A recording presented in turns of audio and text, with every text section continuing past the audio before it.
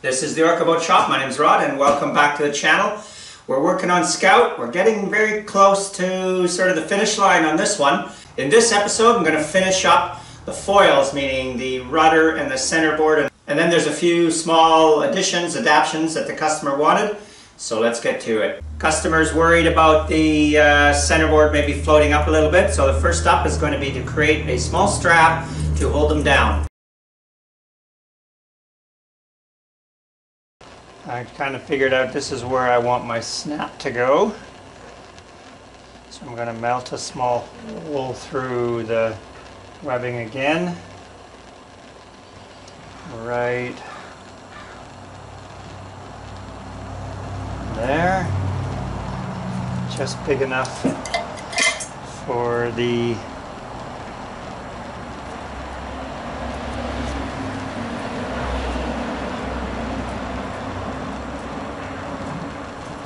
to go through.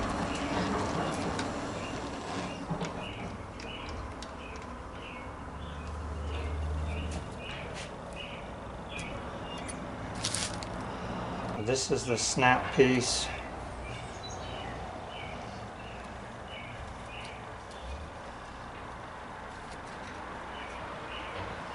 Go through there. And I want to lay my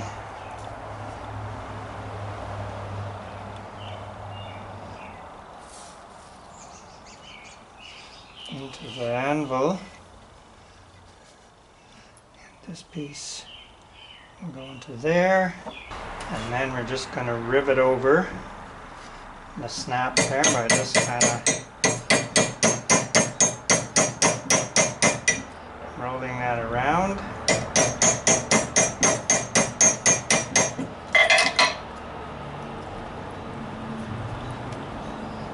Snap should be pretty well set in there.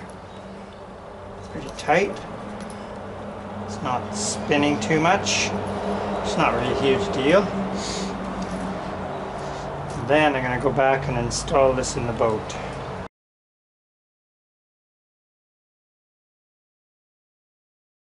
So the big question will be is I'd like to screw this down.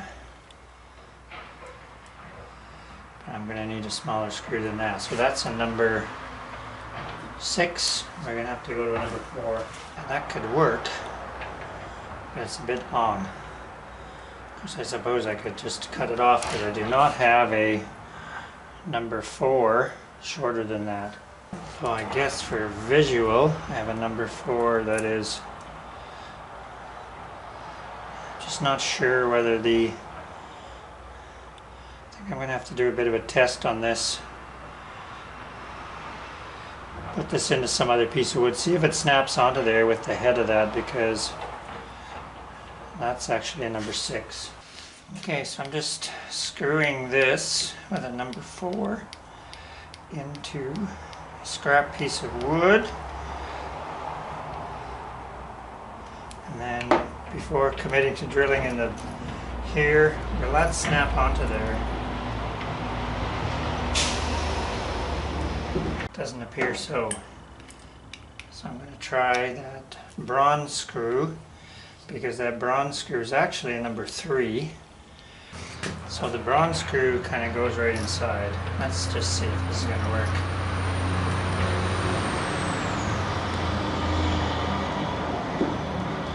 It doesn't snap on there very easily at all. So I'm wondering whether I'm screwing this down. Am I spreading the head a bit? Okay, so I have just put a piece in some scrap here to see if it's riveting it in there is different. Ah, see, so it snaps in there quite easily. So the screw itself is a problem. We need a pretty small screw. Okay, so we set a smaller screw inside the snap. That snaps in there pretty good. The question will be is, I think that is going to be small enough.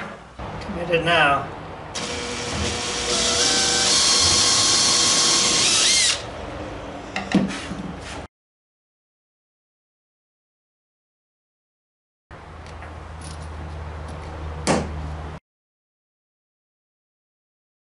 We have a different, make sure we've got the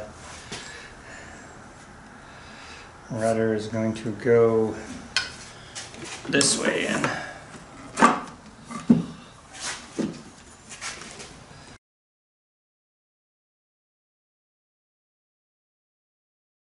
Things are not quite lined up perfectly yet until I get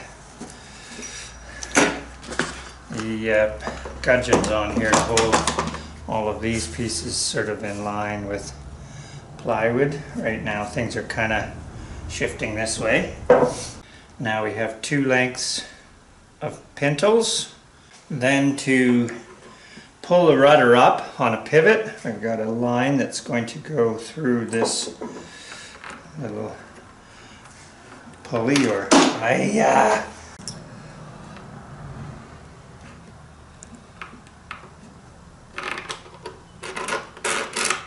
here, the washer and a nylock nut.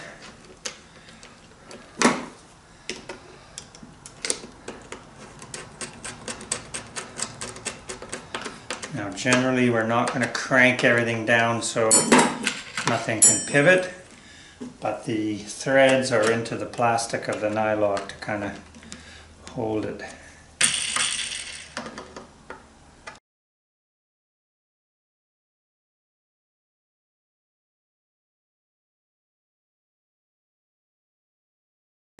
Now with these pintles, they don't exactly easily wrap around there. I'm going to need to kind of open up in this area here and then bend this back in. Might be a little extra glass and resin on those pieces. You know, with the CNC cutting and using these fittings, I'm just not sure why they haven't sort of marked and pre-drilled where those holes would go. I mean, it's no huge deal to put them in, but you know, you do spend a bit of time trying to make sure that everything is in the right place. You've got 2 pieces need to go on here. You know, you got the pintles that's got to go on the rudder, nice and straight and level. And I don't even know, there was 2 holes drilled in this panel here for lining up dowels for the doubler on the inside.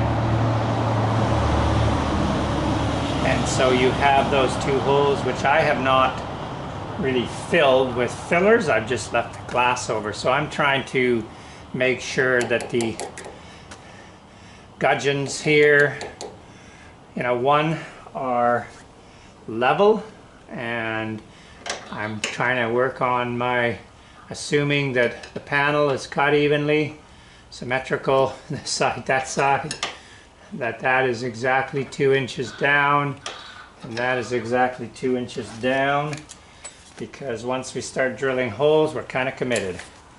So I'm going to go through here.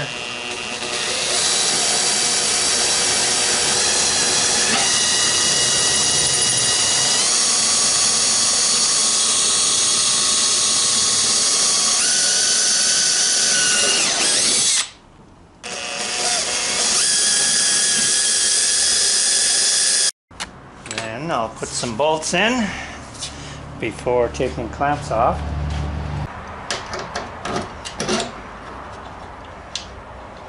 I can't even get a washer on there, so there are no other bolts that I'm aware of that require,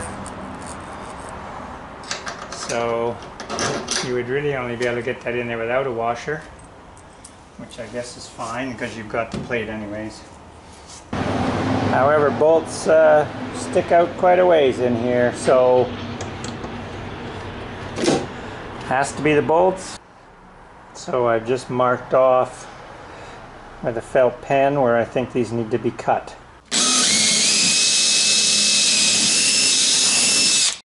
We have this little phenolic tube spacer which needs to go between the cheeks of the rudder assembly, and also needs to go through the hole in the tiller. So I'm going to have to drill this a bit bigger than I already have and then seal it up with some epoxy.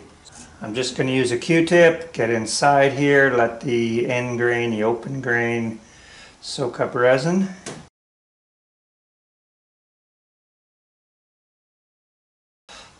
Tap.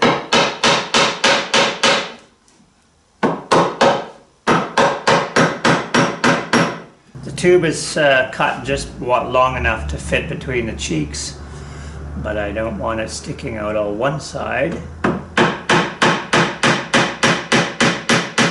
So let's look at the final assembly of the rudder. So the rudder itself is just the foam covered in multiple layers of fiberglass, and then I've added some graphite powder to resin to make it black. The cheeks and the cheek supports and the two pintles have been attached. Now, oddly enough, I don't know whether it is something I've done wrong or something wrong in the design, but this pintle here assembly had no problem driving these two screws through and attaching, but the one which was the same, like these two were the same originally, but when I drilled through, and you may see up close here, when I drilled through here, I ended up actually drilling right into the rudder itself. So there's no way that I could see that the full length pintle arms here could go in without drilling into the rudder, which of course would then prevent the rudder from pivoting up when needed. I have on the transom, we've attached the gudgeons. That was a bit tricky as well. There's no markings on the transom itself as to where they should go as far as, you know, the height differences between them. I probably would have liked to have seen the bottom one down a bit lower. I leveled the boat out and then used a plumb line to hang the rudder down so that I knew that it was hanging straight from level across, and that's where I ended up with the gudgeons being attached. I think it works quite well. And then we have the little stainless steel piece here which holds the rudder down. I don't really see that it's going to come popping out of there because it's a pretty good tight fit. On the pintle arms themselves, I did actually have to spread them open a little bit. I could not get them to slide on without really marking up and scratching up the framing itself. So let's go put it on the boat and see how it works. So it is a pretty good tight fit here. We're going to get the bottom one or the top one in first, and the bottom one will slide on. That drops in. I mean, it's good and tight in there, but I mean, it pivots very easily, so there's no issue there. I think that's enough pivoting in there. I mean, it probably can pivot a bit more until metal hits. I think I may end up trying to cut these bolts off. I don't know why they need to be so long. I suppose the correct length just wasn't available. I think it's like 1 1/4. We've made the tiller the same material as the gunnel stock, and it has a nice little pivot on there. No problem to lift it up and move it around, but it's certainly clearing any area of the transom here. And then on the bottom there is a sort of a cam cleat. Well, not really a cam cleat, but a cleat in there. So to pull the rudder up, we have a line going through. It goes through the rudder assembly, down through, and is tied off to the bottom of the to the middle of the rudder there. Then there is a bungee cord, and I'm not really sure how tight this needs to be. I've left, a bunch of extra material on here so we can play with the adjustment to see how tight it really needs to be to pull it down. So all one has to do is grab onto here, and the rudder with a good bit of tension. That's why I'm not sure about and then it should lock in and stay up as coming into the beach. Simply, we just pull this down and the rudder should snap down. I do believe the tension on the bungee might be a bit tight. For the sailing rig, we'll get to that when we get the sail set up. But we have, it's a single, I don't know what you call it, it's a double system in the sense of the main sheet is not one sheet that goes set from side to side, sitting in the middle. There's pulleys on both sides here of the transom, and I bolted them into or screwed them into the knees. I would have liked to have attached them underneath, but then this needs to be able to pivot up because this line here, that should be over there. This line here is what's going to go and hook on to the bottom of the sail itself. I did seriously try to pinch these closed here because I was concerned that, I think on this one I did. And then you can sail, so you've got a sheet running down both sides. And if you want to tack,